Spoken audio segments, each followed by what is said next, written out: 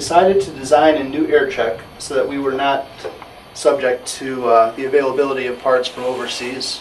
We had a lot more control over our supplies this way, and also allowed us to do a little bit something different with the design. We took the design and eliminated the black sealing ring that the previous design had, and instead use a soft float that comes down and seals against the plastic to check off the flow. We did not use a ball design as in the previous air check because that would present some molding difficulties for us. We instead took this almost bullet-shaped design, which allows us to keep the sealing surface free of any parting lines or other problems from the mold. The parting line in this case is higher up on the float and will never interfere with the sealing surface. In order to keep the sealing surface at the bottom, this part could not be made round. We have higher walls that prevent the sealing surface from rotating around away from the bottom.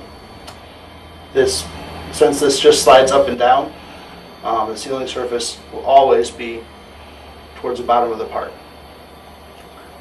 Another benefit of this part is that we're able to disassemble it, unlike what we could do with the old air check.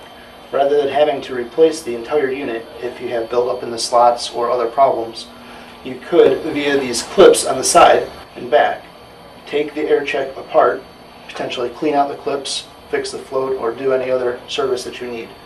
To accommodate these different parts, we have an O-ring seal in here that just has to be replaced when you put the parts back together. The material for these are Santoprene rubber on the float because it is less dense than water, so it ensures that it floats up and down. And the plastic in the body is a recycled ABS. Because it's recycled material, the color of it may vary, just depending on what products we reground to get our recycled material.